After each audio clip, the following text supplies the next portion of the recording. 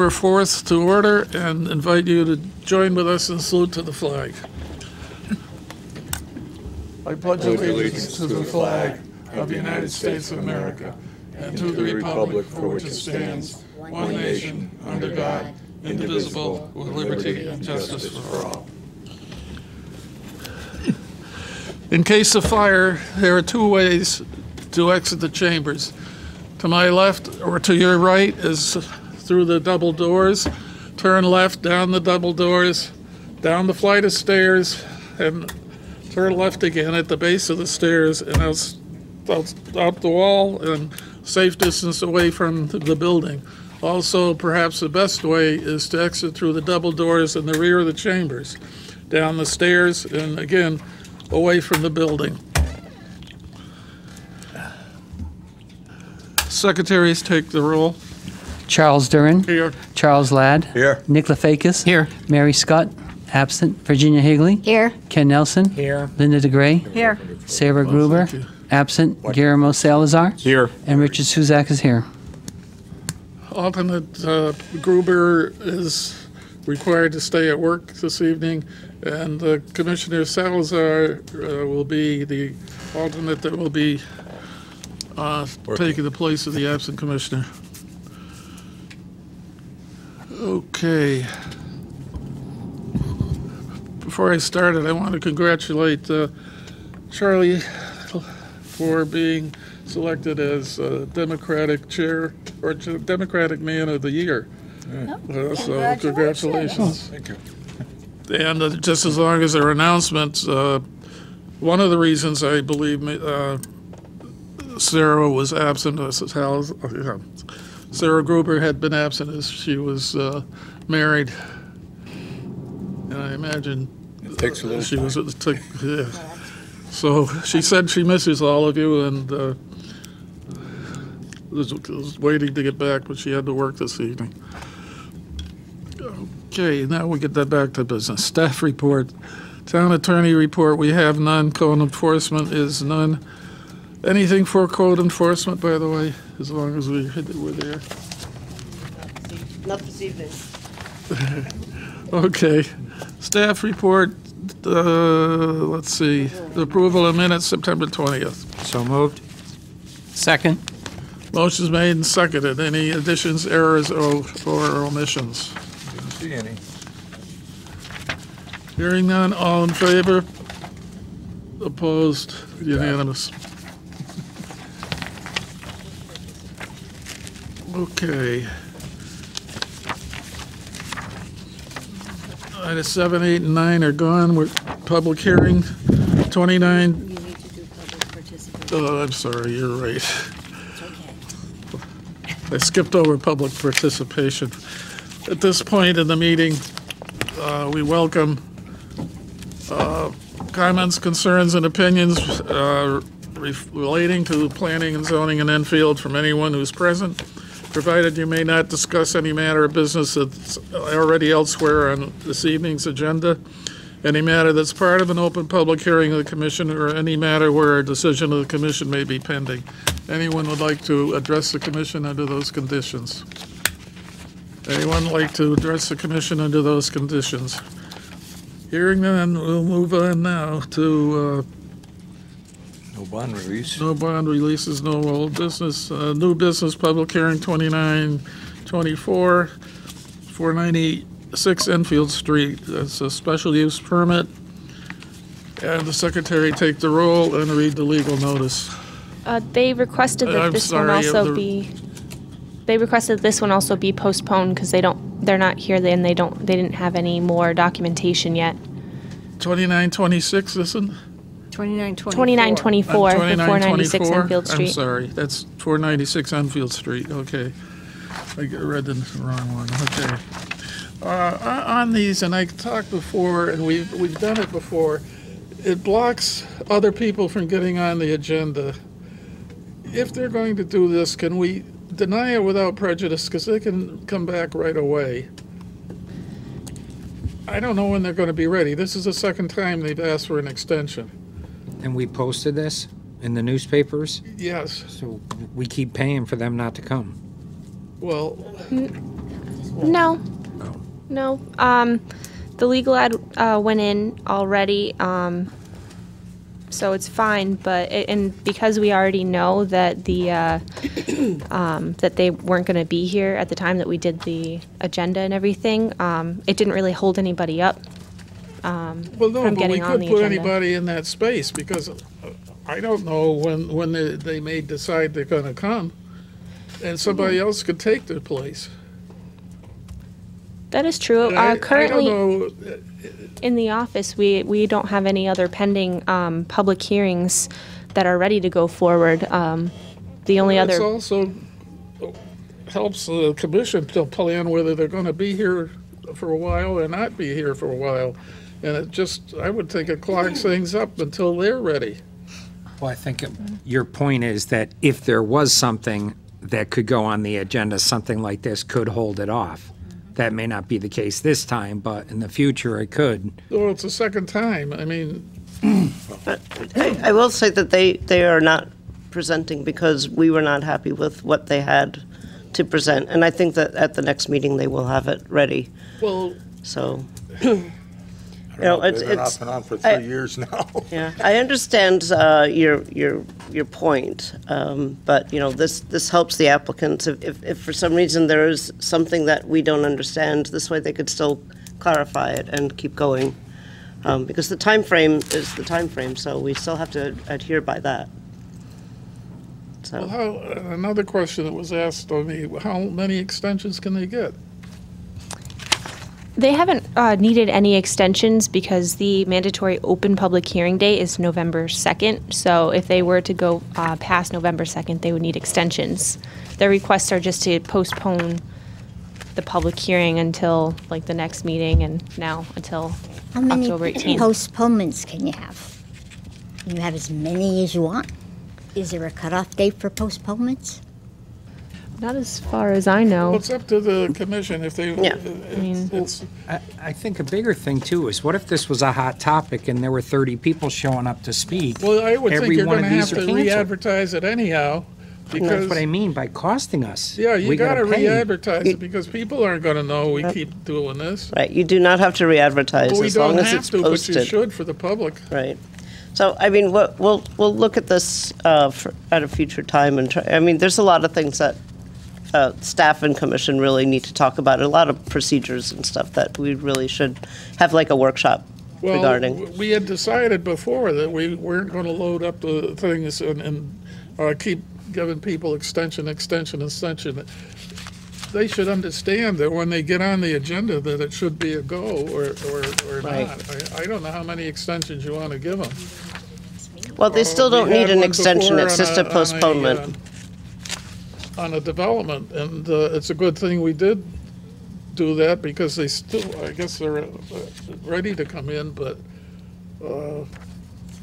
we denied it without prejudice, because then they can refile anytime they're ready. Well, That's, hopefully they'll have the stuff that you need for the next meeting, but either way, why don't we just open it at the next meeting? And then you can continue it, but that starts the clock ticking and makes it more urgent for them to take care of well, what they need usually to I take do care of. open it, and I should have, I Yeah. guess. So open it. My usual procedure is I open it because the people know about it, because it's legally advertised. This time I didn't, because we were asked not. It didn't make any difference, there was nobody here. So what advantage does opening it give Well, it to the starts the applicant clock, or the, I mean, you because can't, people are here, and it's, Right. when it's advertised and the people see it as a legal notice, they come out. but it would probably more, if the applicant was not here and you open it, it will prolong the process because then they won't have any opportunity to, But it gives the Respond. people who may not be able to make time to come out and talk to us or give their opinion, because one reason or another, that they only have this one chance because they've seen it, they come down and tell us about it.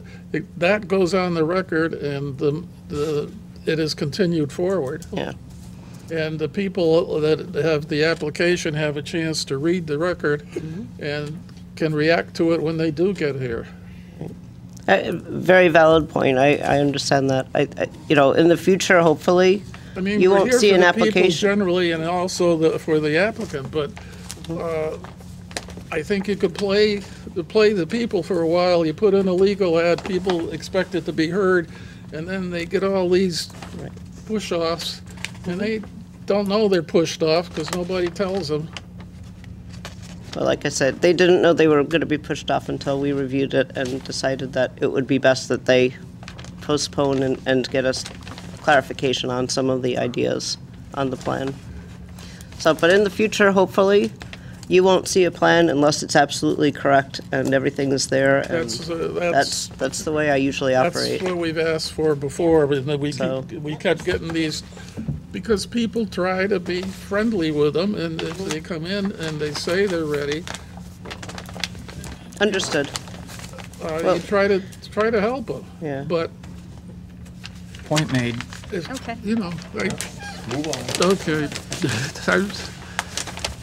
All right, public hearing 20, Mr. Chair, I'll make a motion that we continue public hearing 2924 to our next meeting on October 18th. Second. All in favor? 1, 2, 3, 4, 5, and opposed? 5. Salazar, I didn't get. 4? And Linda, you're 4? Okay, so 6-1. 6-1-0. All right. Now, SPR 2926. That's the one I was going after before. I get the numbers right. Charles Durin. Here. Charles Ladd. Here. Nick Lefakis. Here. Virginia Higley. Here. Ken Nelson. Here. Linda DeGray. Here. Guillermo Salazar. Here. And Richard Suzak is here. And Mr. Chair, I have to recuse myself from this hearing, this application? You do. Yes, I work for both Phase Zero and I do O'Reilly's work. Okay. Commissioner Salazar, alternate Salazar and DeGray will be sitting in for the absent commissioners.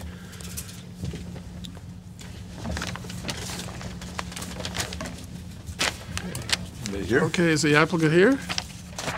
Okay, come forward. And if you will, set up your display on that tripod, and the camera is able to pick it up. And at the same time, it'll be sending out over the internet, TV, I'm sorry.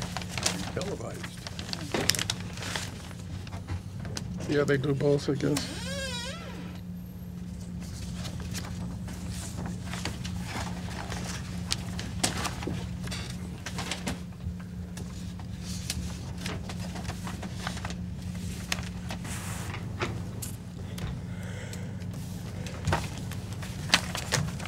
Okay, if you will, name and address, please, For both of you. for both of you.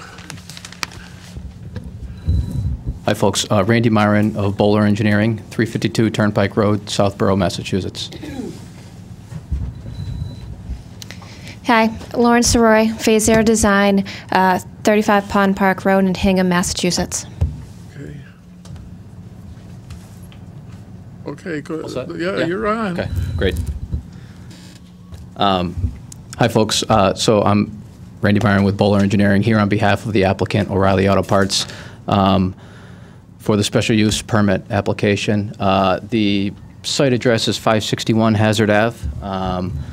That is the board in front of you is basically an existing, I guess an aerial overlay with the proposed site plan laid on top, just to kind of give you a flavor of what's out there today. 561 Hazard Ave, it's approximately a 33,000 square foot lot. It's located within the business local zoning district and also within the Skidco Design Overlay District. It's currently an abandoned Webster Bank. I think it has a 2 or 3 lane drive-through along with a parking lot. Access through to this particular lot is obtained to from the plaza to the east. You can see that there's 2 driveways that connect to the plaza to the east. And I mean, that's generally it in terms of what's out there today. The other thing I just wanted to point out is that The existing lot is not compliant from I guess a landscape buffer setback. It currently has pavement within the 10-foot buffer that's required by the zoning bylaws. And I guess just before I get into the proposed project, I just kind of wanted to give you a little bit of history of where we've been through with this project itself. We have had several meetings with town staff, with Jen, and they've kind of helped guide us along the way. We've also obtained relief from the Zoning Board of Appeals to allow parking within 10 feet of a building. And we will be applying to Connecticut DOT for some of the work that's being done within the right-of-way. Let me just flip to the site plan here. Excuse me, could you grab the mic?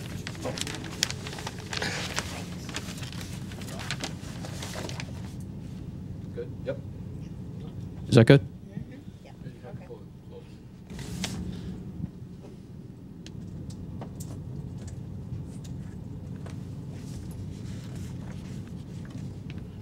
So that's just the proposed site plan colored up with some of the landscaping also.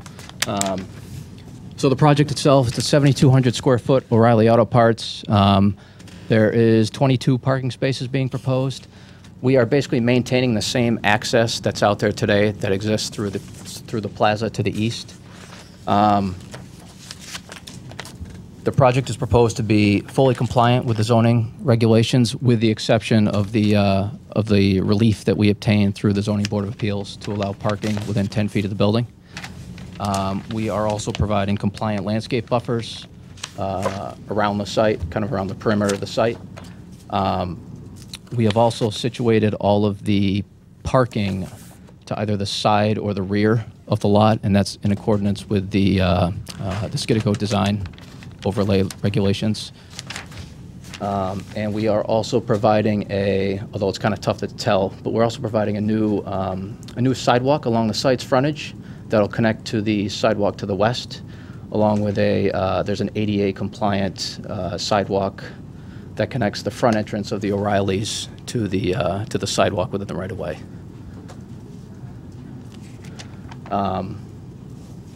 In terms of I guess stormwater improvements, we are increasing impervious areas slightly from what's out there today. There's a small increase of, I think, around 1,600 square feet.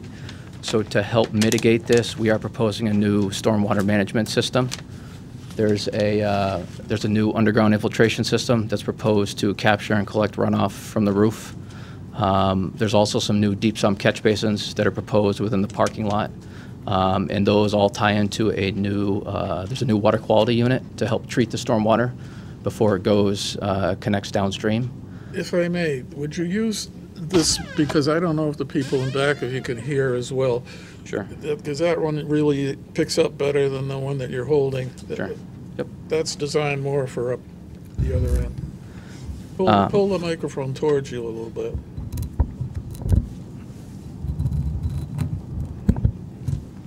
Okay. There's also new erosion and sediment controls being proposed around the site, and we did include some details of those within the plans that were filed with the commission. We are, of course, there's new utilities for the O'Reilly that are being proposed. They're all underground, new water, sewer, gas, and electric services. And there's some new, fresh new landscaping being proposed, in addition to some street trees that are proposed along Hazard Ave. I think in total there's 12 trees and about 30 shrubs that are being proposed throughout the site. In terms of the lighting improvements, we are proposing new site lights to light the parking lot. They are decorative style lights. The heights of the lights are, I think, 27.5 feet, and the lights are kind of like it's like a candy cane style fixture with a teardrop at the bottom of the fixture. There's some cut sheets that were included in the plans that were filed with the commission. In terms of, I guess, traffic impacts associated with the project, we also included a trip generation memo with the submission. And essentially, the traffic impacts are equivalent to well, the trip generation memo provides a comparison of the trips generated by the Webster Bank versus the trips generated by the O'Reilly, and essentially they're basically equivalent. I think that's pretty much it. In terms of the site improvements that are being proposed, let's see. The one thing I should also point out is that O'Reilly has there's a delivery door over in this area right in here, and they do get deliveries from a tractor trailer truck approximately five times a week. We've designed the parking lot to accommodate that delivery truck, and it'll come in, pull in, and then back up into this area, and that's where the loading and unloading is done. May I ask you an orientation Sure. problem? Yeah. On the building you have labeled front, back, and side with, I don't know if it's northeast, south, or west. What's the front facing? East. The front facing east? Yeah, and actually, Lauren would. Oh, it's not facing Lauren will actually. We have Lauren Soroy with Phase 0. She'll present the building. All and right. showing. Just as you were talking, I was trying to put one and one together, make Yep. two out That's of it. face east. Yep. Okay. That's it. Yeah, that's generally it, folks. Here, want me to throw the Doors board up? facing the parking lot. Yeah. then. Of course, it could be a North mark on it, but they didn't open it up. So. We won't tell. Sorry. We won't tell. Okay. Okay, good evening. So this is the O'Reilly building that we have come up with for, it's kind of a hybrid prototype building along using all of your standard, can't think of the word, your requirements for the town. So O'Reilly's is typically, they use a pre-engineered metal building for the inside. Then they come along and they put a CMU block. For this one, we have, instead of standard CMU, I use a concrete brick that's custom colored to what O'Reilly's typically uses. It's a very nice, never has to be painted. It's all the way through, the color's all the way through. And then for accents, we use a CMU block that's this color. And I can come up and pass them around if you like. Sure, yes, please do. Yes.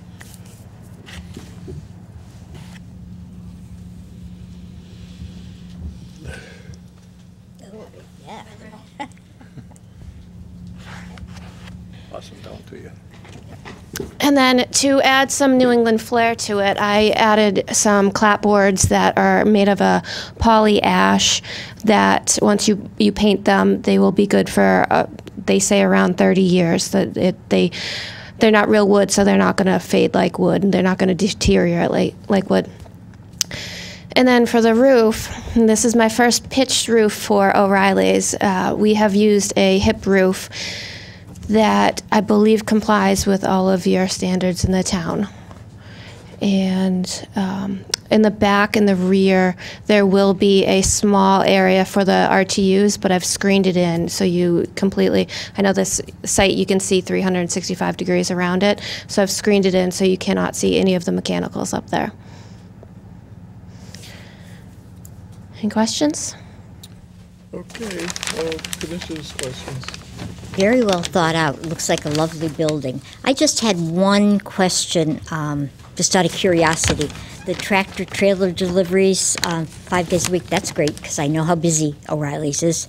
But could you give a range of time, like is it good 2 o'clock in the morning, 8 o'clock in the morning?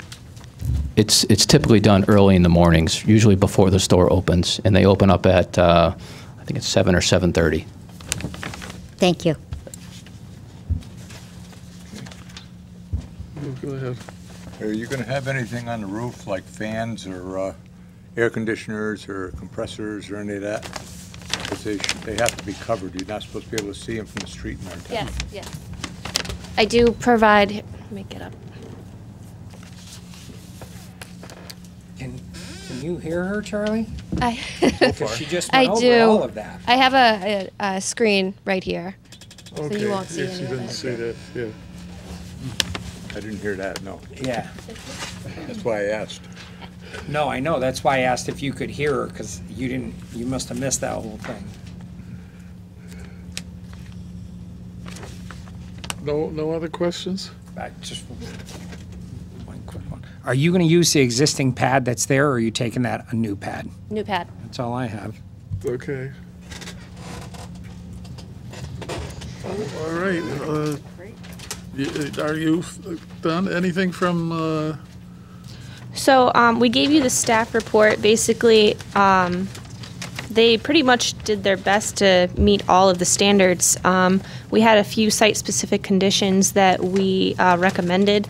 I know you guys often ask for 6-inch bollards.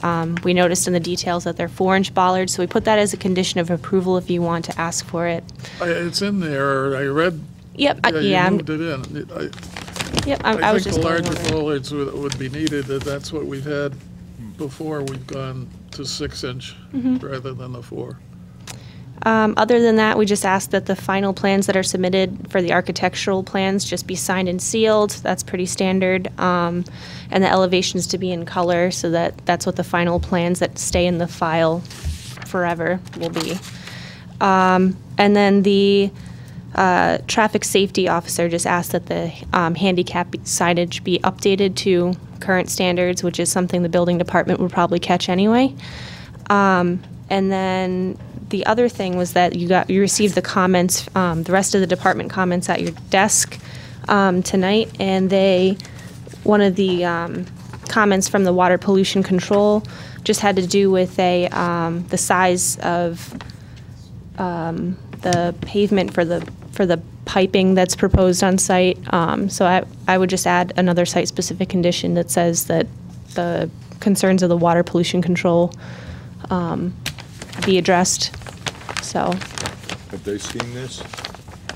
Yes. Yep. Oh, no, yeah, this letter. But have you seen the standard or the conditions that have been put on, the list of conditions? I have, yes. Okay. Yep. You have any problems with them? No, I think everything seems fine, and Jen, I'm assuming, yeah, you'll Right, add the water pollution control. The only thing is now is engineering checked the slopes and their connections to the storms, the storm sewer, I guess. Is that water pollution? But yeah, all right. But engineering usually checks this stuff too. Yeah, and the health department, they commented and said that it's serviced by the public sewer and public water. So. Okay. Anyone in the public would like to speak in favor or against this application? Anyone in the public would like to speak in favor or against this application? Last call to speak in favor or against this application. Commissioners, what's your desire? Go for it, Jen. I'd like to make a motion regarding PH 2926-561 Hazard Avenue, draft resolution for commission consideration. Whereas the Enfield Planning and Zoning Commission has received a special permit application for the construction of a new... Please don't read the whole thing. Oh, don't, I wasn't... Just cite it. Okay, last time you told me to read the whole There's thing. There's many pages here.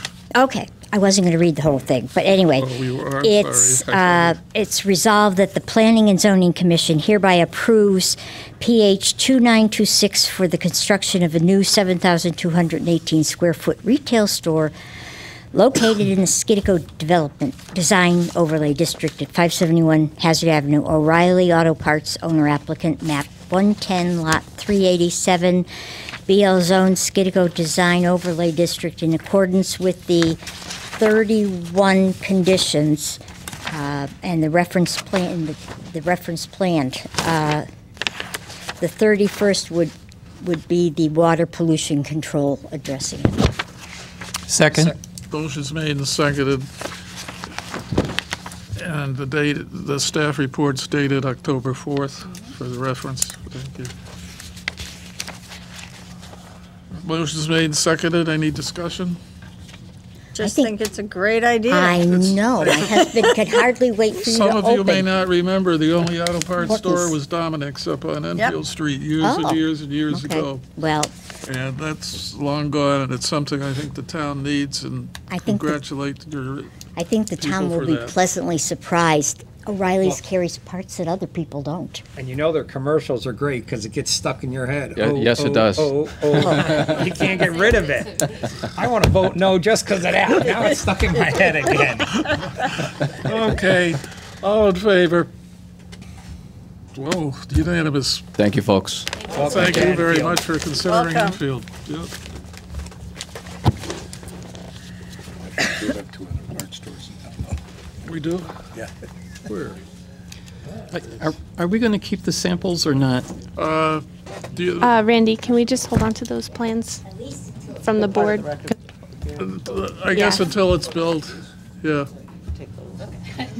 Yes, Well, those. she's the boss anyway, so. The blocks? Yeah, No? because you presented them, just to make sure they're the same ones that we have in the file. Well, I know they had a lot of weight up on the third floor. What? Okay. Rich, you did a good job. It was a nice building. It failed, Rich. Okay. Site plan review. SPI 1756, 472 Taylor Road, Charles Duran, here. Charles Ladd, Here. Nick DeFakis. Here. Virginia Higley, Here, Ken Nelson. Here. Linda DeGray, Here, Guillermo Salazar, Here. and Richard Suzak is here. Okay, Commissioner Salazar will be sitting in for the absent commissioner. Is the applicant here? Will you come forward? Please identify yourself and give us the details, I guess. You can bring up another chair if you want. Yeah. Lawrence Lloyd, 289 Main Street, Wilbraham, Mass. Kent Pecoy, 17 Peak Road, Wilbraham, Massachusetts. That's staff, that one. Jacqueline Pecoy, 17 Peak Road, Wilbraham, Mass. Okay, thank you.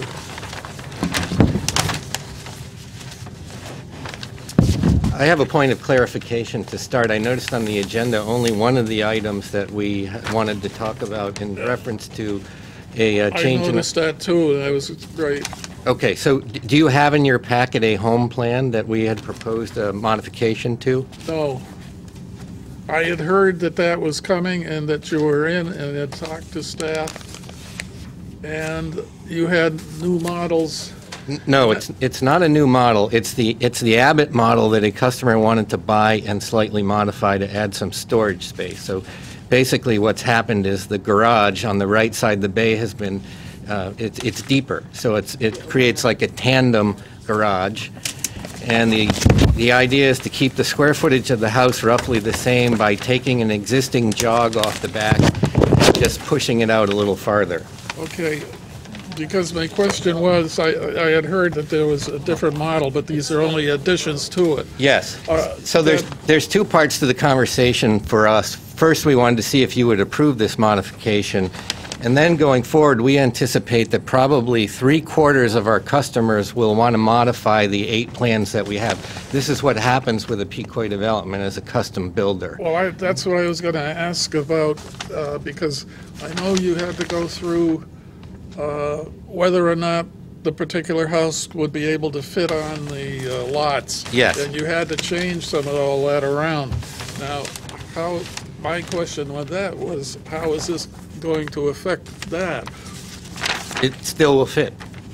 It still would fit? Yes. Because it was, I think it was commissioners or engineering was concerned about slopes and side. Right, but it does fit. We had the engineer look at that, and this fits. Okay, but will that be the case in all cases? Well, that's our job, to make sure it fits within the envelope that's provided, right? Yeah, but I forget what conditions we made when we did that. Mr. Chairman. It's been a while, and I don't remember what we did when we, because you had to identify what lots, I think, that... Right, that's correct. Because, Yeah, Mr. Chair, there's I some think lots that up- the reason, the area that we had the most concern is the first area that they're working in terms of phase number 1. I think that, the maximum slope actually occurs, at unit number 67, if my memory serves me correctly, in terms of that is the lot that has the most significant severe slope, so that, Absolutely does. so it would be probably, 68, 67, and 66 that would be affected by, potentially any, encroachment into the... Right, so this kind of change that we're asking for on this plan would not fit on those lots, and we understand that. Well, okay, then, so is there, Lori, is there anything that we have to do? Okay. Now, this was not in the legal ad. Is this anything?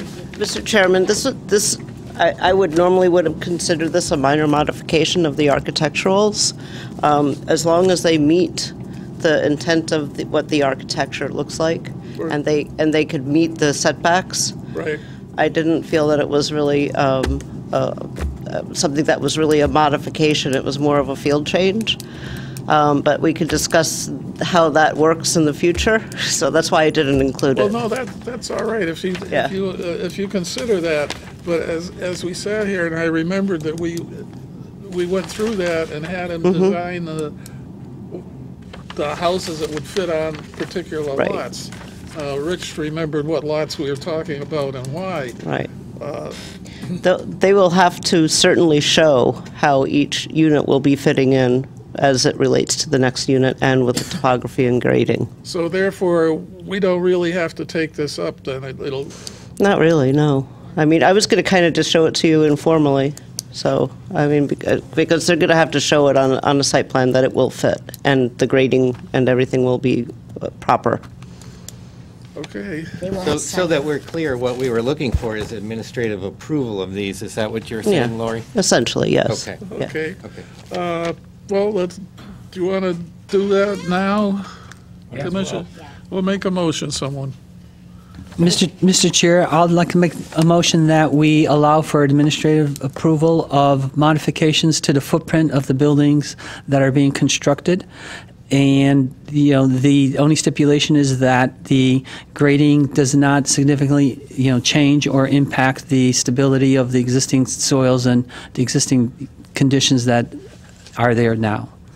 Second. Motion's made, seconded. Any discussion? Is that okay, Lori? Certainly. Okay. I would ask her if it was okay, the motion. All right, all in favor? Opposed? It's unanimous. So that's Okay, taken care that's of. item number 1. Thank Okay. you. So the other item on the agenda is construction phasing, and this ties back to the conversation that we've had about bond. And I have said repeatedly that the bond at $500 and something thousand is an impediment for us. Yep. So we've really thought a lot about this. Came back in to see Jen and Lori, Kent and I did, to talk about this a little bit, and a new idea has come forward that we'd like to propose for you. So I'm just going to look at a little math here. If you take the $502,750 bond requirement in the 3 bonds and divide by 39 home sites, you get $12,891.03. What we would propose is that we would post a cash bond every time a building permit is issued. That bond would stay in place until an occupancy permit is issued, and then it would be released. This will do a couple things. First of all, we have customers that are looking at Watch Hill, but also looking at Copley, and in between. So if we were to have to open up 4 of these phases, it would be quite expensive for us. So this would allow us to move around, basically take the bond off of one lot, maybe move it next door, maybe move it up the street a little bit. So it would help us that way. The other thing that this would do is it would really render this construction phasing plan irrelevant, because we're just posting a bond on a lot, moving along, and that will, as I said, would allow us to move around with construction. So that's the concept, a $12,891 cash bond per permit. Excuse me, just for clarification, that would be, so what you're saying is you would just do this per unit without any phasing? Correct. Okay, I just wanted to clarify that. Thank you. How far along is the infrastructure, the roads? It's nearly complete. There's just top coat to go on, I would say maybe a quarter of the roadway up there. There's a little bit of electrical work that needs to be done, but the conduit is in place. This is unusual. It's a stable soil condition up there. If we have to mow it, and it's a lot of work to mow it because the grass is so thick on these home site areas. Yeah, initially, back, there was a problem with water, and that's all been corrected because they put the drainage, instead of down into some of the ponds, they put it out into the street. There's a fire break out there. But I guess I'm sorry. My point is, if the infrastructure is 90% complete, why are we still at a $500,000 bond? Because there was a discussion last time, and maybe Ken's memory will come back. It was a discussion on the roads, that the roads had to be finished, completely paved and sealed, or whatever they do before he went on to the next phase. No, well, I think that was... Mr. Nelson, so one of the bonds is $407,700. It's for site restoration, and that's for all 39 lots. So this implies that we're going to go in, dig up 39 lots, and then just leave the project. Yeah. And then the town would have $408,000 to restore the site. We would never do that. Maybe 4, 5, 6 houses at one time. Foundations will go in immediately. We work all the way through that. To us, this means that we're basically being bonded for the installation of a lawn that we're legally obligated to put in anyways. Well, this, I think, was the finished coat on the roads. Yeah, that's what I believe the finished coat on the road was we had to put a covenant on a few lots to cover the pavement on the road. This was for soil erosion. And we questioned that bond repeatedly with Roger because the site is totally stable. It's lawn, there's pavement in. This is a finished subdivision. We've had 2 or 3 bonding companies go up there and look at it, and they come back with the same question: What are you bonding? Why are we doing this? So we've had tremendous difficulty getting an insurance bond. So it has to be done with a cash bond. But your question is a good one. I don't understand the relevance of a bond. I mean, we build in all sorts of towns, Massachusetts, Connecticut. I've never had to post a bond like this before. Especially on a private road. Well, on public roads, subdivisions I've been involved in this town, we posted a letter of credit. And then, like, landscaping on each individual lot was a separate landscaping bond for each lot. And once the grass was stable, the engineer looked at it, he released that single bond. Ginny, you worked in the office when I did them. Yeah. So this gentleman being charged $500,000 for something that's 90% done. I was just going to ask Laurie how John Cabibbo felt about it, because he usually has a big say in Yeah, bond. he does. It's on Well, I can tell you what he said. He refers to in a book, there's a formula they use for square yardage, and it's like 9 cents a foot, and he said, this is what we do. He said, I measured it. It comes out at $408,000. So John Cabibbo and I have had some conversations about this, because I also agree that the bonding is a little bit crazy. So the other thing is if this were a subdivision and these units were actually on a lot, there would be a lot less requirements for the bonding. Mm-hmm. So because the subdivisions are bonded differently. You take care of the road, you take care of the erosion controls, and then the landscaping is per lot, or maybe you've got 2 street trees or something along those lines. So what I was trying to talk with him about was to do something similar to what they just suggested, to just bond per unit. But with that unit, we're going to need to see a site plan that shows that the grading and everything is proper. So that's a lot of work for staff and for the applicant. I like Ken's suggestion. Have you tried a letter of credit?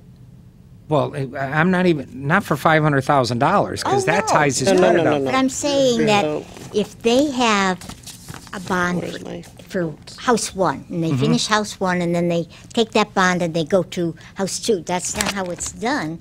I'm not saying it can't be done that way, but I'm saying we release bonds. So are we going to do 39 bond releases? Is staff going to do 39 Well, bond that- releases? Well, And who's going to be at this particular state of Connecticut, and new construction is stagnant. Oh, That subdivision has been sitting there for years, yeah, and this gentleman took a chance on it. I know. And I think we as a town need to work with him. He's one of the most reputable builders out there. He's not going to run from this. No. I'm Say not that saying from what I waive read, the yeah. bonds. No. But I'm saying we work with him and bond each just like a regular subdivision because the age restriction, is that still on that? Yes. Yeah. Right. And as far as site plans, the modification of the foundations, people want custom homes now, and he needs to do what he can do to entice these people to buy from him because they're going up everywhere, and it's just tough out there right now. So as a town, I'm willing to work with him, and if, bonding each individual lot does it, the only concern I would have is the cost of the road to finish it. If he does finish the entire subdivision, and there's only 2 houses bonded for $24,000, Yes. that doesn't cover the top coat. Right. So, maybe working that and a letter of credit together or something, but I'm open for suggestions. I'm willing to work. Yeah. Was there something in that, when we did roads before, that if he finished a loop or a road that he had to pave it? What about, yes, something, I he don't know. couldn't start another one until he finished that one? No, No. no. The way it worked was we had to, before the final quarter of the permits could be issued, the top coat of the road had to be finished. 6 lots. 6 lots. We had 6 lots under covenant that we couldn't build on until the top coat of the road was put on, to address your concern about the top coat, so that we would never be at a point where we're out of the subdivision and the top coat wasn't down. Now, typically, that's when I would put a top coat down. I'm going to wait until very close to the end. Because that the was a triaxle discussion He should. last time. Yeah. Absolutely. Well, It that- should be the last thing done in that. That was, Really is. that was the discussion last time, but I didn't know how far it covered. I want to offer another observation, too. We've been waiting over a year to get started on this project. Construction costs have gone up 25% over the last year. We could have had 7, 8, 9 units finished, and now we'll have to offer them at a higher price to make our margin. So we need to get moving. Could they So- just bond for like 5 units at a time? Doesn't have Because to be you're ti- next to each You're other. tying what, and this is discussing back and forth. What if the town were to do something, and I don't even know if this is possible, because we've got to keep track of, to the point when you get down to the last 6 or 8 units, to make sure the road is paved. Some sort of a lien or something in your records that show, we're down to the wire. That's what the covenant does. It's a covenant, yeah. The covenant says we can't build on, there's 6 lots that are very specific to this subdivision, Yeah. that we can't build on those 6 lots. We can move them around. Oh, but we right. can't build on the last 6 lots until we've paved top coat. And of the that's road. already in it. That's already Yeah, done. that's what I said. that we Each already lot is covered worth that, but- $50,000.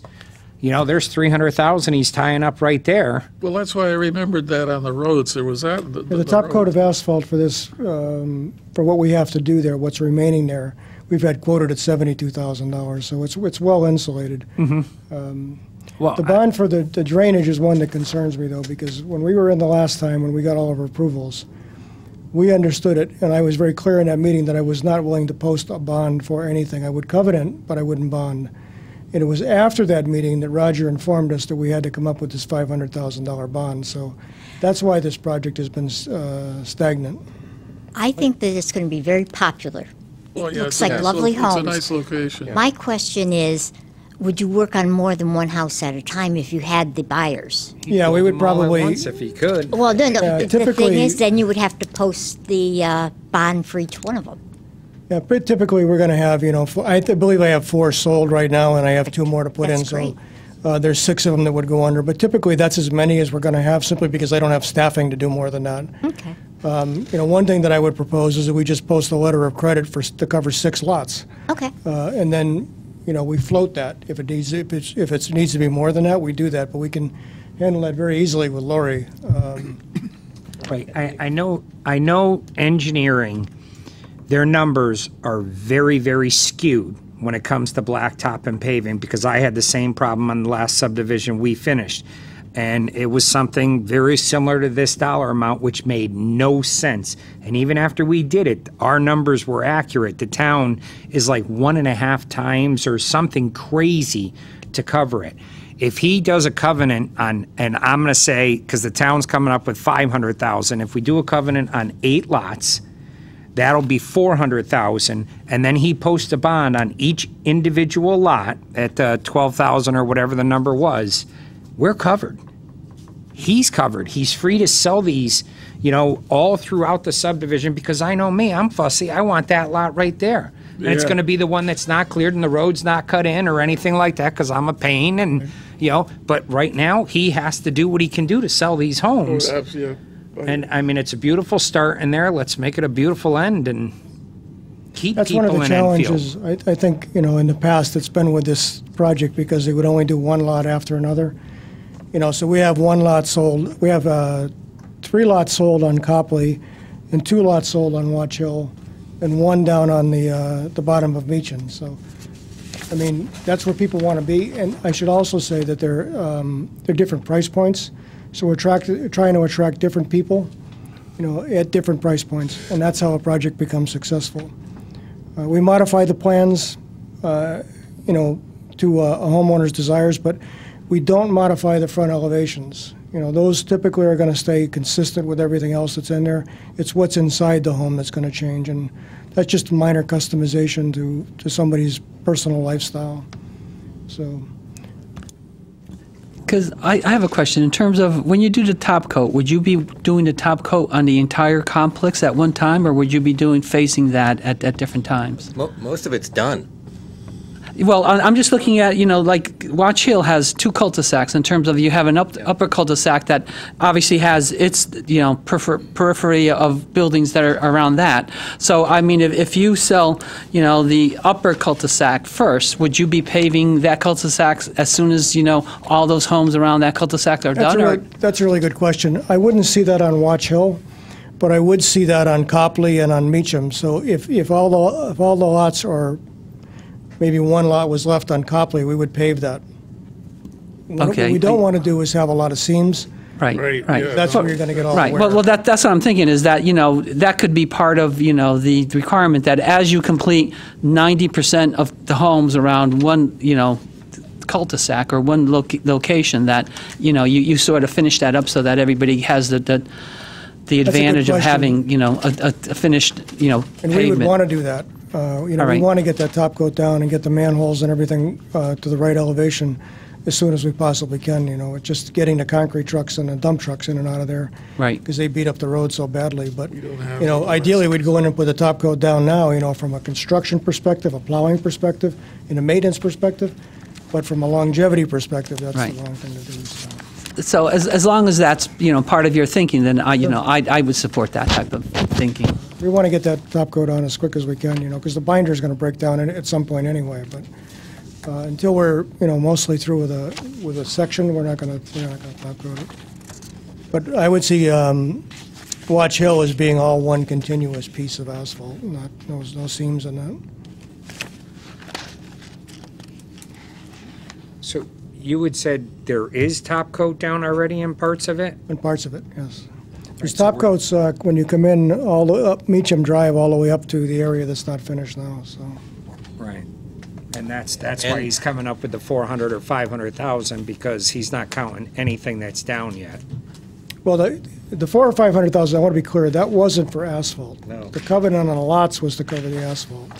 So The $500,000 is to cover drainage on a subdivision that's fully grown in, which is, as I said, you know, we develop in all different towns. I've never had this requirement before, so it was a real surprise to us at the end. You know, we've got clients that want to build. We're ready to move. We've got this obstacle here that's been a real impediment for us. So. Mr. Chair? Yes, go ahead. When this application first came in with a previous builder, remember there were a number of people who testified, who lived on Summers Road, that there was excessive water draining. And I think, I think maybe that's why we had that. That's why they had they had ponds back there, and I don't know if those ponds are used anymore, but they did connect the sewers, I think, through the fire access road. and they connected to the town sanitaries, or I don't know, whatever's running out there on, what's the name of the street? Anyway, they solved it. They solved it, yeah. Yeah, there's nothing moving around up there now. It's all grown in and stable. But they did, Sobolski was down and back there. And along Summers Road, they were getting flooded out.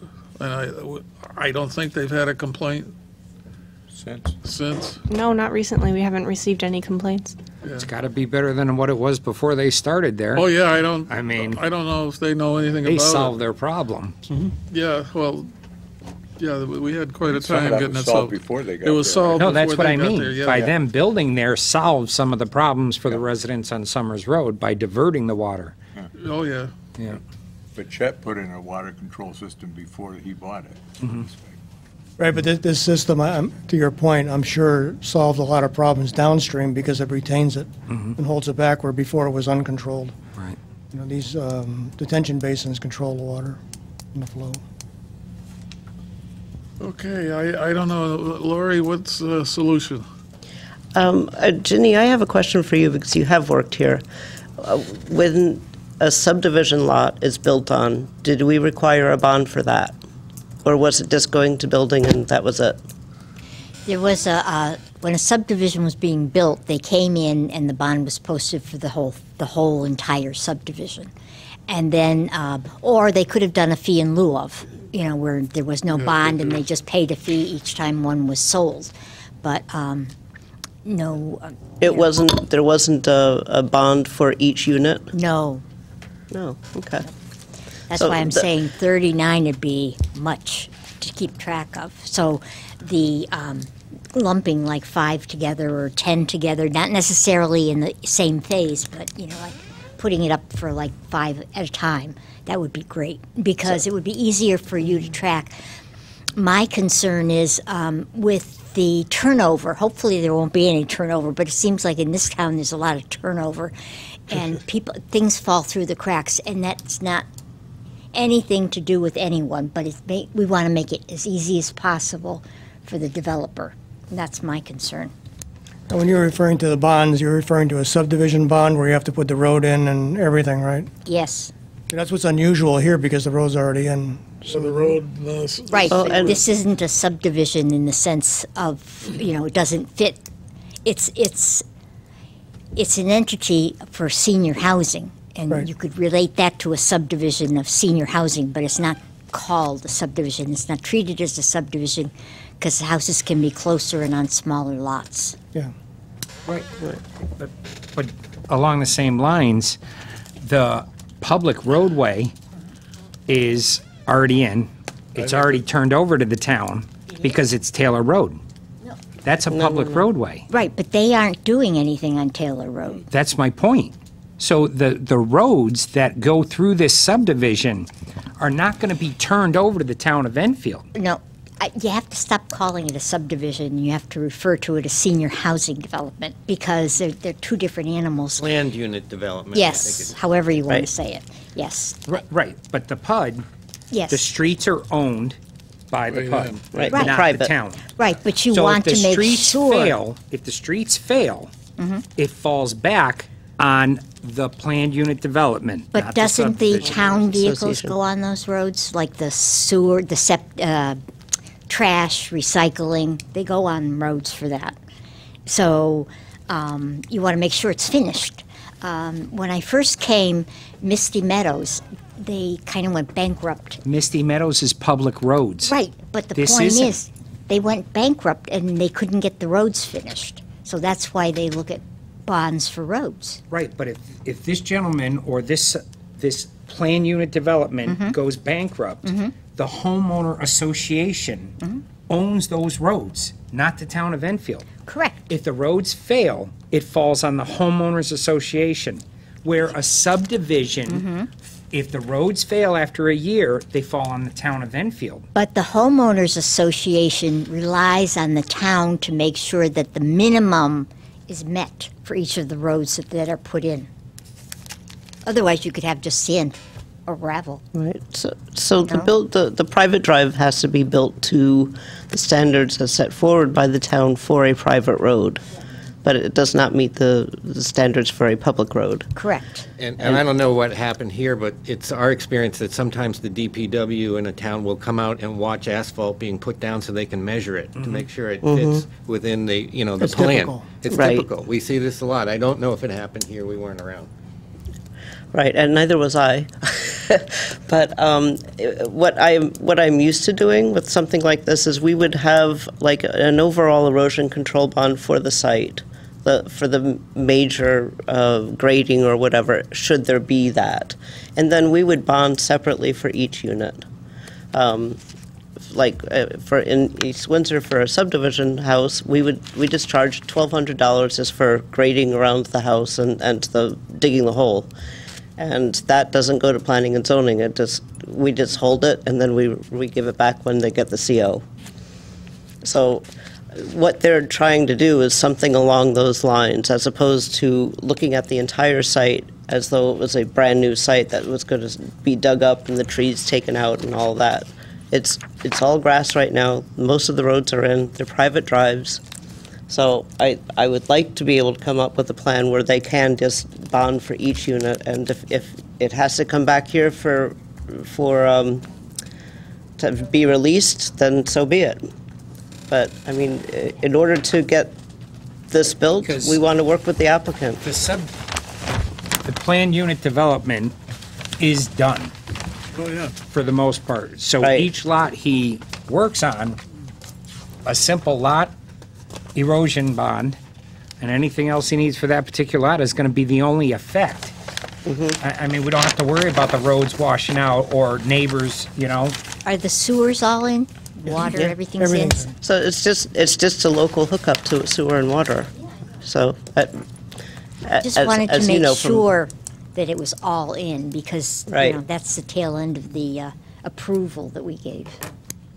It just seems pretty onerous to require them to post bonds for something that's already been done. well, in this case, it's already done, but think of how many hands you tie for somebody. If we weren't willing to work with him, that's $500,000. Yeah. He's having a hard time, not him, everybody's having a hard time selling a house as it is right now, and doing stuff, working with these people to try to move stuff forward is what we have to do right now. Otherwise, these things are going to sit empty for years and years. Ken, he had suggested getting a letter of credit for the 5, or I think it was 5 you said. Yeah, we could do a letter of credit for like 6 of them. We would never have more than 6 of them. Right, then you wouldn't have to post And a that could just bond. float, you know. Right, however he does it. I mean, the letter of credit, the town was saying no. But And we got a 6. legal opinion on it because the town Nope. refused us. and I you were remember. involved. I remember, And but the what I legal was going opinion to, said yes.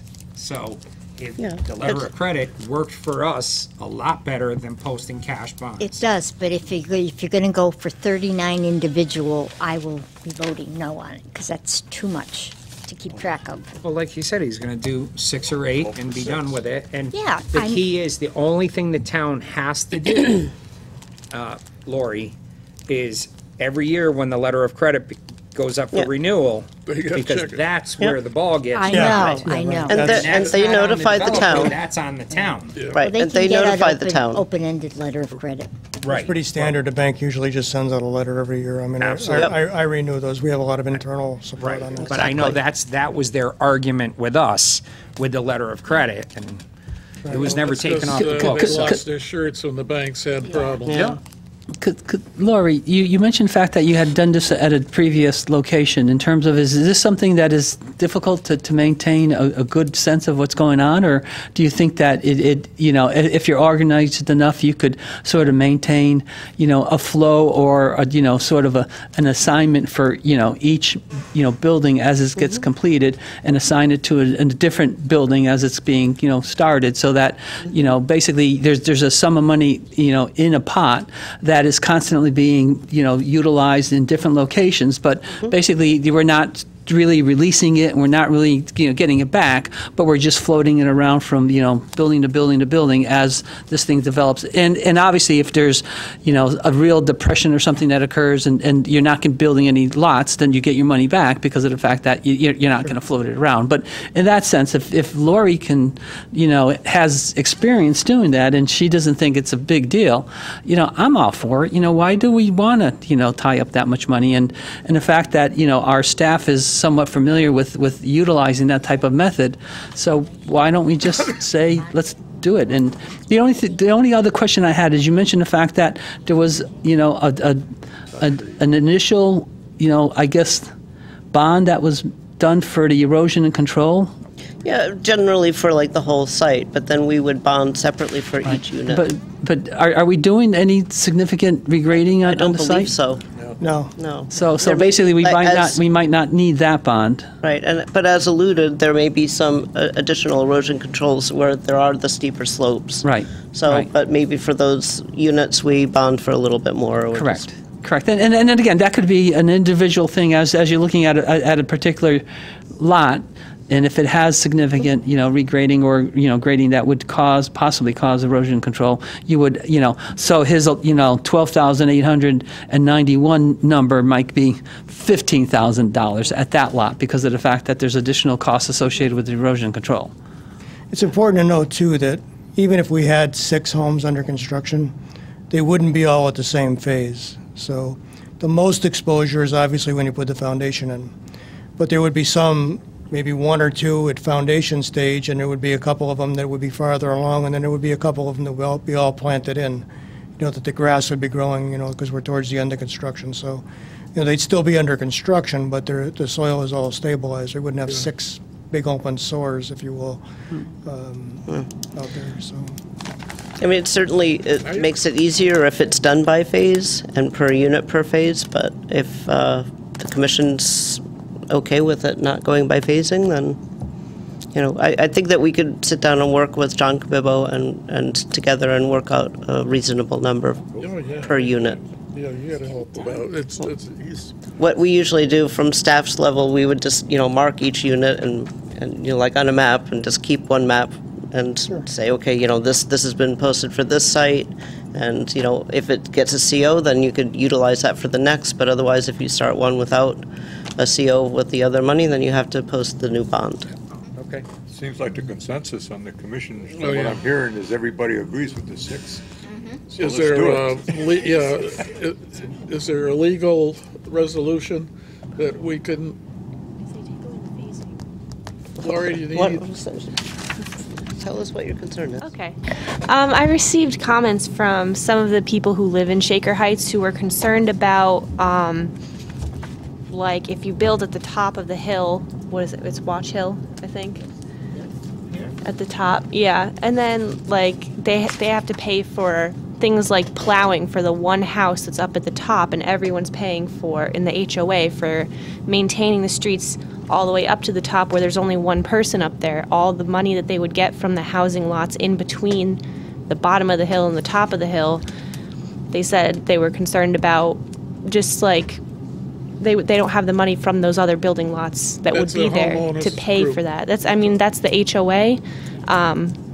But I've had like emails from people who are very concerned about that from that area. That's the only reason that A road So- under construction, the section of road, a cul-de-sac that you're just building 3 or 4 houses in, you as the contractor is going to maintain and plow Right. that road. Right. I mean, that's how we've done it. You've I got would manholes think. sticking out of the It's not- ground, you rip the plow right off the truck. If there's So, only one I don't house, buy it's that. not their group. That's something Well- we would work out with the homeowners association and. Even if the road was. Well, it's a good question. Are the houses, Well, Are that's there- because it's a private road, they pay to plow their own roads. Yeah. And that's what the homeowners association, she's saying, is complaining about. They don't want They to don't wanna pay pay for- to They plow pay a that. lump sum for the whole project. Well, they're probably only paying for a portion of it right now, but as the developer, every development Until we've ever he's done. finished, he has to Until pay top for it. coat's on. Yep. It's probably by What the did they sign mile up or for something. when they got the place? Well, when you buy in a subdivision, plan unit development like this, under construction, You're going to expect this, and I would think That's what that I'm saying. the homeowners association would be doing everything they could to help the man finish so they can stop hearing the dump trucks and the cement trucks and the backhoes. Right, You so. know, That's a good question, though. I mean, it is a good question by the homeowners, but typically we subsidize that plowing if that's what happens. You know, it's not an insurmountable problem. We experience that. We've got a few of these going, and we experience that in all of them. It gets worked out. I mean, it's not. Yeah, that's what I was just saying. I don't think that's a worry for us. That's between you and the. Exactly, you know, and we want to do the right thing. I mean, so. At what point will the new units become part of the homeowners association? Or are they already? Well, this association is actually already managed by the residents there. So Right, so as each unit becomes as we see certified, then they'll become. then they It'll be become. legally phased in. Okay. Yeah, right before the closing. All right, so, but, it seems to me that you as the developer would be responsible for paving those roads, or plowing those roads, rather, during the winter time. I assume that the manholes have shims on them. Right. They do. Yeah, they do. Or there was a couple of them up there that need to be fixed before the winter, but we would maintain those. So until such time as the roads become part of the association, I guess it would be your responsibility unless they're already owned by them. Well, the roads are part of the association, but I think the real question here by the homeowners, and it's a good one, is if you have one home up at the top of Watch Hill, who plows all the way up to there? And that's where I say we work that out with the association, and the people that are plowing it, we subsidize that. Because, send a plow all the way up there to get the one house. Or we just plow it ourselves, either one. Right. Whether you take the share of the remaining 5 lots and. Right. Yeah. Okay, It's an issue, Lori, for sure. So I think that we could work together outside of the meeting and work with engineering, and perhaps maybe we could get some sort of communication from the homeowners association as to some agreement to Do you need the concern of. a resolution from us tonight, or a resolution later, or how do you want to handle this? We're all in agreement to do it, Yeah. but how? I can make a motion. Well, I don't know if. So Yeah, just well, to modify the bonding requirements. Right, modified bonding requirements in terms of, the individual units would get, bonded as they're being constructed with some additional attention to erosion control, measures if they're necessary, and that, the bonds could be a floating, situation where they can be, applied to other units as, buildings are being certified for occupancy, so that we don't tie up a significant amount of cash for the developer, and the fact that as 90% of certain areas get developed, that the roadways be top coated to ensure that they maintain a certain structural integrity of the existing infrastructure. That's a little involved. Yeah. I think that what you're saying is great, but I think that we want to leave it to staff to Well, work with it'll the be handled by applicants. staff. But staff is going to handle it, so we're not. Yeah, but He's reading into the minutes what we want. Right. And he's 100% correct on doing that. Yes. And that way, if there's any miscommunication between Mr. Pecoy and the staff, you come right back to the meeting, and we know what we said, and he made it very clear, and I think we're all on the same page. Yeah. But you had said earlier, Jenny, Yep. we do have a high turnover. Yep. So, not that Lori's going anywhere. I'm not going But anywhere. if Jen I hope- goes somewhere, Yeah. her replacement. might Well, not remember it. Right. So what we would do is keep like a map like this. Yeah. And we would just mark on this and, Yep. for each one that's being done and I whatever just want to bond. make They've sure gotta they're follow. not locked into 29,000 per lot, and there's no other way they can do I it. 'Cause think that don't we're going to want them come up with come a back. reasonable amount. Yeah, because I don't want them to come back for every single house, and they have to come back for bond releases. Well, is he finished with what he's stating? Because, yeah. And realistically, it could be done with administrative review, the entire, motion Yeah, it's. or procedure. Let's I put would it just that like to way. ask one question and make one thing clear. I need to be clear on something. The building inspector will not even review plans until this bonding issue is resolved. So, I mean, I've got clients that want to start, us to start homes, and we He is can't. the head of the building department's under her control. So why don't we Rich made a motion that we let it be handled administratively, and we end this tonight. Yeah. So we can get building permits going for this That's gentleman. what I wanted. And then Right, you're right, made the Charlie, and statement. Rich is right by reading it, so. Was that a motion? Yes. Second. Okay. Uh-oh, it's 8:15. Yeah, but I just want to make sure the secretary and everybody knows what we're doing. Just a clarification that there will be no more phasing, is that correct? From applicant? Just Yes. yeah. That's correct. Yes. Okay, so because you approved a phasing already prior, I think that you should just make a motion for that, just for the record too, because that was something. I'll modify my motion to There won't be phasing. exclude any phasing requirements for this application. And I'll second that, too. All in favor? All right, well, let's take the last motion first then. He just modified his motion. It's Well, just, all right, yeah, okay. all one. Oh, okay, it's been modified. Okay, anything else? Is this gonna work? Everybody's clear now on what we're trying to do. I think we're good. Okay. All in favor? Opposed? It's unanimous, thank goodness. Thank you. I hope to see you back in a Right. couple months where you say, I got 8 going, I need to raise my bond, or we need to do something, Yeah. because you Yeah. got 12 sold. Yeah, So, we're looking good forward to luck. that. Yeah, thank you. Thank you very much. And if I taken could a just while say to one move thing, it. don't lose this lady, both of these ladies. No, don't lose the tape. The predecessor we had an awful time with, but don't lose her. Thank you.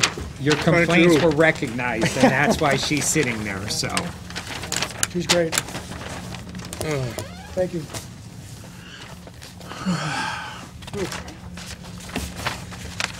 Thank you, ladies and gentlemen, for solving a problem.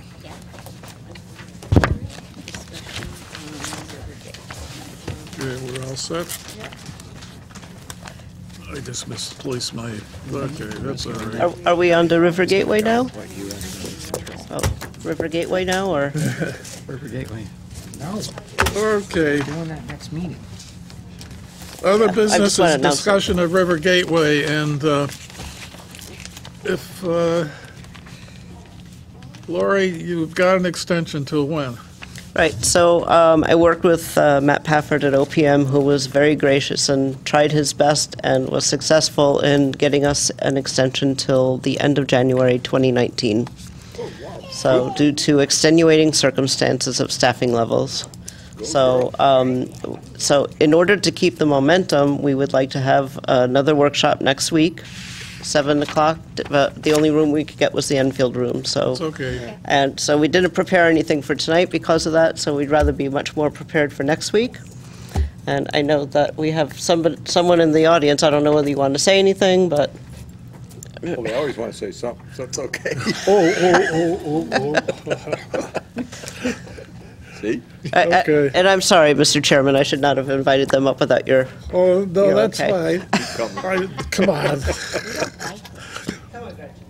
We'll let Gretchen here. Thank you. Is it on? Oh, yes. Um, You just have a soft voice. Yeah. Gretchen Pfeiffer, Hall 4 Summers Road. So at the last meeting, there was a question asked about values of properties next to open space. And so I did a quick Google search, and I already had an opinion before that, as my professional opinion as a realtor was that yes, surrounding property values are increased being next to open space and parks. So my Google search generally verifies that. There's been many studies done, but it does sort of, there are variables. So it depends upon what the open space is, and it depends upon the neighborhood. So I have 3 sort of quick reports that I printed up that I'll give to you. And so one of them, I just took the conclusion. It was somebody's, I think you call it a thesis for their doctorate in Milwaukee. And there's one, I believe it's from the state of Connecticut, that gives some specific findings for different locations. And so generally, being next to open space does increase values, but if you were next to open space that was, say, a clear-cut forest, it would actually be devalued. If you're next to a park with a playground or skateboard, that usually does not really increase values, and it might possibly decrease values. If you're in an area with high crime rates, with the right design, it says that it can actually improve property values. So I just wanted to share that with you. And so basically it just says really you need to properly design the open space, whatever it is, next to the neighborhood, and design it for that location. So I just wanted to share that with you. Thank you. You might want to present that again next week when the people are all here. Well, it depends on what you're putting next to your house. It could be Well, a yeah, pro or a it's- con. I If you mean, put the landfill in, they're probably not going to like it. well, that's not open space. It is. I've heard that Space if is it's free next, recreation. sorry. Karen? No? Okay. No, I've heard that if it's next to a rails to trails, that's a very popular thing to have next to you. Yeah. So, and that's open space. Okay. Correspondence? I didn't have anything.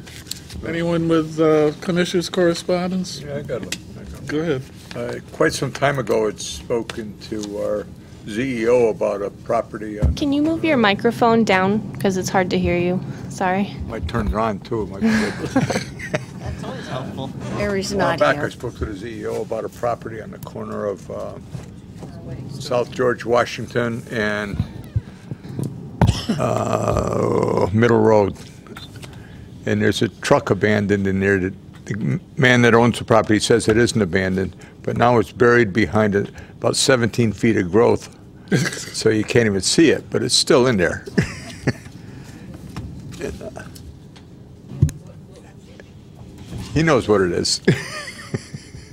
Because he had talked to the owner. It was a property the town sold to him, Yeah, is that, and he thought that he could use it for anything he wants, but it's too small to do anything with, so he's using it for It's at the V, right? right at the V where Middle Road comes off of Hazard Avenue, I seen the truck in there. and South George Washington goes the other way.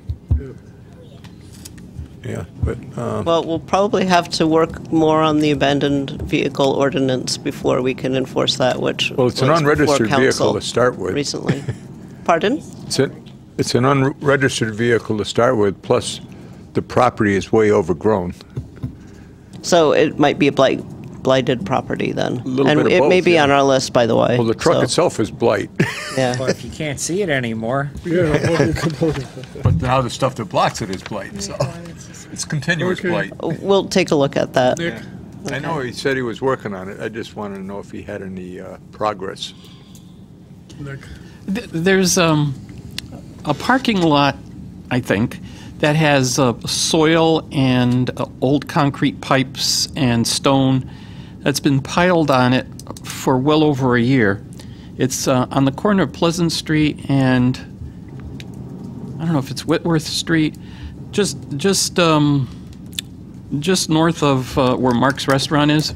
Yeah, that is in connection with Bigelow. I guess they were redoing their roadways, and when they were doing work over there, that's kind of where they ended up stockpiling it, and Rick is aware of that situation.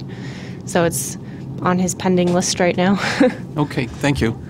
It's been well over a year. I know we always point out some of the things that need to be improved in town, but I do have to say, the new bridal shop that's going in where more rug used to be, they are doing an absolutely amazing job with that building, and it's starting to look really nice on that corner. So I want to give them kudos for that. Anyone else? Okay. Oh, she's not here to make the motion. No, Director of Planning report. Nothing? I'm still trying to get more into the planning aspect of things.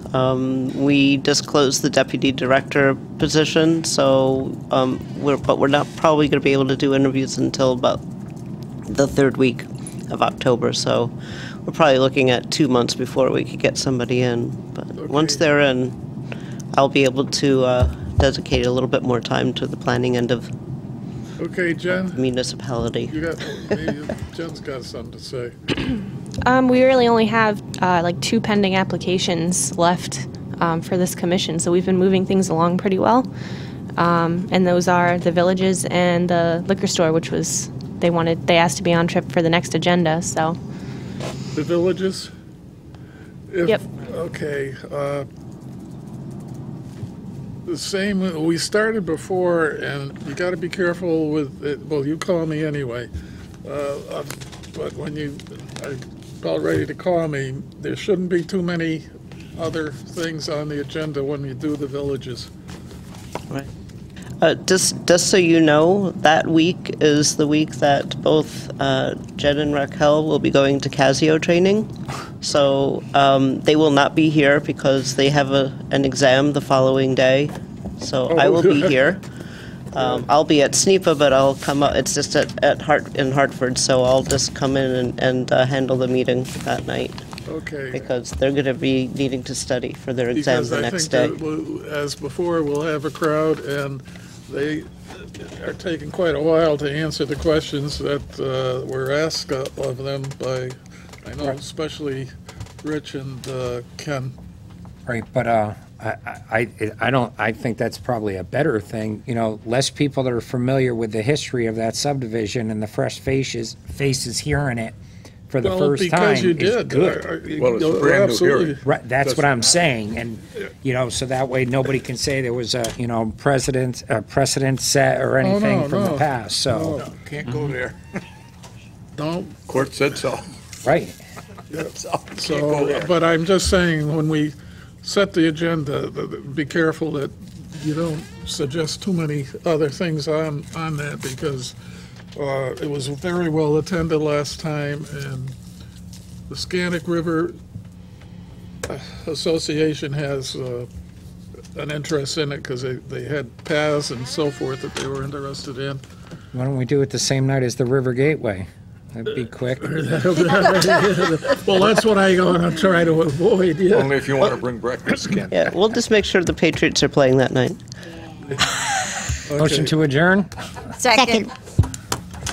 Okay. All in favor? All in favor? What do we do? Thank you, ladies and gentlemen, and